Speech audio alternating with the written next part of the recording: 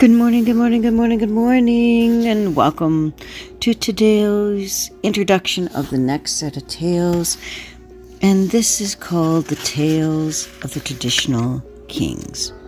And this is, again, part of the ancient Irish Celtic stories. And this is just a quick introduction to it today, and then tomorrow we'll get at telling the stories.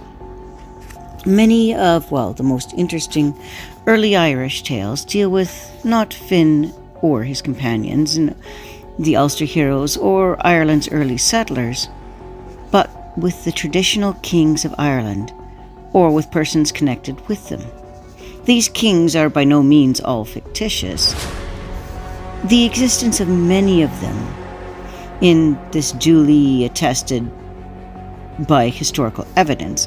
Upon their historical deeds, there is, however, often, inflated such a massive legend that what is truth and, what is not is very undistinguishable between the two.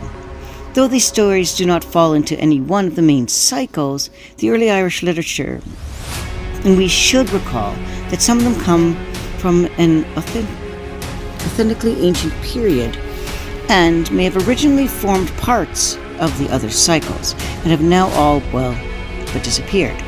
Certainly the Irish literature would be much more the poorer without the spirited accounts of the leprechaun king and the king cured of his gluttony by the ruse of a wandering crab.